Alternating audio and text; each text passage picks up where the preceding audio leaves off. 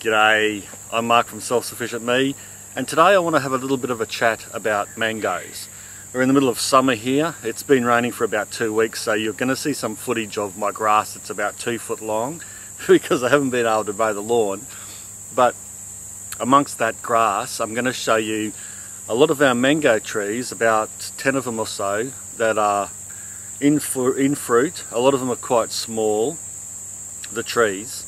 But the fruit is starting to ripen, and so I thought it'd be a good time to do a video on mangoes and mangoes only, and just give you a few growing tips and show you, well, how I grow them. When I first started growing mangoes, we had a Kensington Pride or a Bowen mango tree in our yard already. That one tree didn't produce a mango hardly at all for about the first 5 years because it was getting diseases like anthracnose, a fungal disease that prevented even the fruit from being formed. It would blacken off the flowers, the fruit wasn't able to form, hence you'd get no fruit off the tree. So how was I supposed to solve this? Well, of course I did some research and found a pretty simple solution. It was to spray the tree with a fungicide that would then prevent the anthracnose or black spot from developing. Well, I did this for a bit and it was moderately successful. And then I started to get fed up with spraying the trees with a fungicide because I don't like to spray my trees or my vegetables with anything or use any of those type of chemicals in the garden. I like to organically grow things. So I switched away from that and I didn't get any mangoes for a while. Then I decided to cut the tree right back to virtually bones, and I mean I severely cut the tree. This is the one here I'm standing under. I severely cut it back, and over the next couple of years it grew back and it grew stronger, and a lot of the disease that I had pruned had gone, plus because of the extra airflow around the tree the fungus wasn't as prolific. So now we're getting quite good harvests for the last couple of years out of the tree, and I realised that it wasn't just using fungicides or chemicals that was doing the trick. You can organically grow good mangoes without the need for pesticides or fungicides. The other thing you can do is not grow trees like this one. I inherited this tree. The rest of the mango trees that I've planted in the garden, bar probably 2, are known varieties with a resistance to black spot or anthracnose. And this is very important. And I would suggest that anyone growing mangoes in an area where they can be subjected to these fungal type diseases, to grow those varieties better resistant to these type of diseases. The problem with the store varieties, and the problem I have with the store variety mangoes, is that they generally come from a long way away. At the start of our mango season here, we start getting mangoes from Northern Australia because the season kicks in earlier. So they have to travel up to 3,000 kilometres to get to our region. Before they're put on the shop shelf, they're dipped in a fungicide and a pesticide mixture to ensure that they don't carry disease or pests interstate or from region to region. And that's a drama for me because I don't like eating anything sprayed or dipped in chemicals if I don't have to. People get wrapped around the axles with how good the fruit looks. And they don't realise that for fruit to look so great on the shop shelf, often it's been sprayed with chemicals. And it's not always the best tasting fruit either. It's the one that's got the best lasting time or the best way to travel. And they're often picked extra green so that they can ripen in time to hit the market and not rot in transit. And that's why I like to grow my own mangoes, because I don't really care how the outside looks. That's what the beauty is about growing your own fruit and vegetables at home. You don't have to market it, you don't have to sell it. You can love it even if it's ugly, because I can tell you, an ugly looking mango still tastes fantastic. When we pick one off the tree and I cut it open upstairs, I'll show you, you can have a mango that looks ordinary on the outside, but it still looks terrific on the inside and will taste fantastic. Many mangoes will propagate fine by seed, If you find that there's a really excellent variety that someone's growing and it tends to be laden with fruit, grab a seed from one of them and propagate it yourself. If you can find a mango that's growing well, you might be lucky enough to be able to propagate it and find that it's true to type from seed, and voila, you've got an excellent variety of mango that keeps coming back every year. The other thing is, of course, is to grow mango varieties that you know has good resistance to anthracnose and fungus diseases.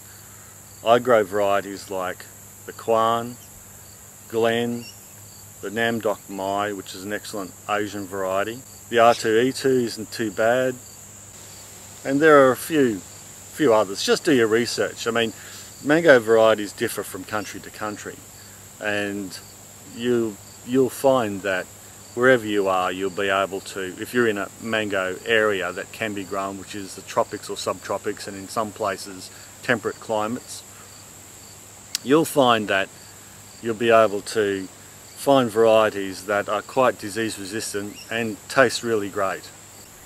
Alright, well, let me pick a few mangoes and then we'll go upstairs and I'll cut one on and show you what it's like to eat.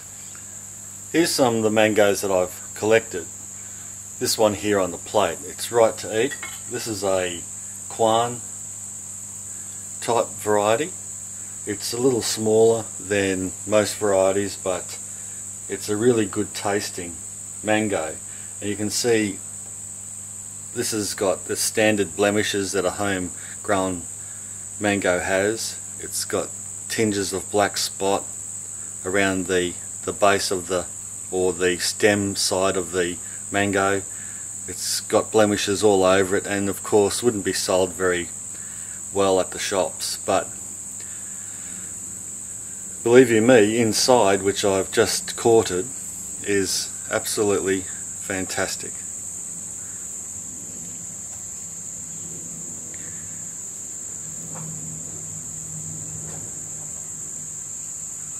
It smells amazing, and it's as good as any mango you would get in the store, of course.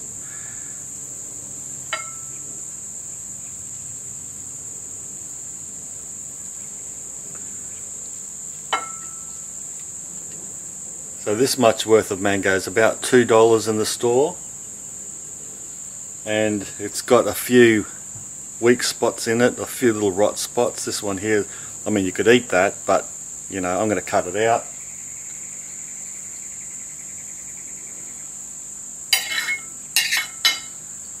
And now I'm left with this wonderful mango. Slice along the skeleton of the seed.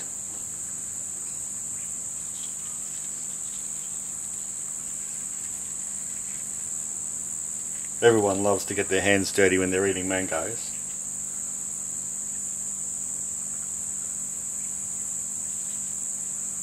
And along the sides, and of course give this to the kids or chew it off yourself. And you've got all this magnificent flesh to eat.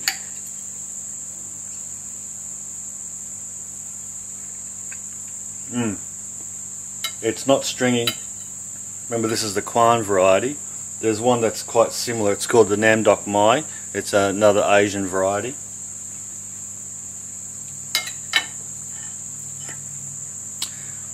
Just amazing. Grown easily at home. This is a Glen variety, and you can see how it's got some severe black spot at the base. Sometimes it's caused by the sap coming out when it's picked, but in this case it just developed on the tree. And most of my mangoes will develop some type of blemish.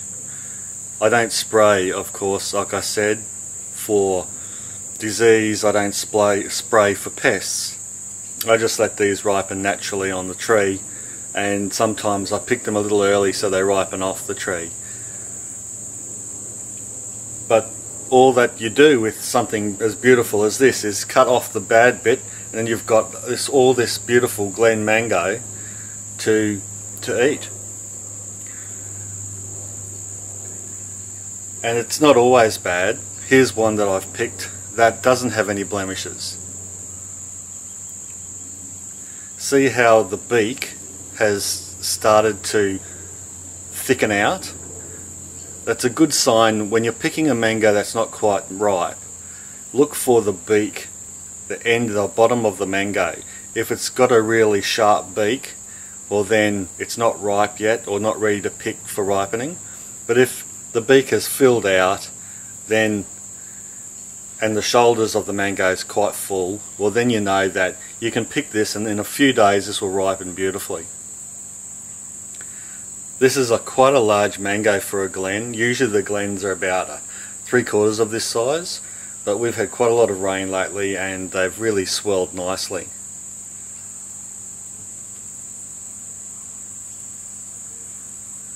These are more quans. This one here's got some fungus or a rot spot developing. Again, I'll just cut this off. The whole point about it is, why pay up to $5 for a mango in the store about this size, $4 to $5, just because it's beautiful and pink and rosy and got the right colour about it, but dipped in pesticide and fungicide. Why pay for that and eat that when you can grow them at home?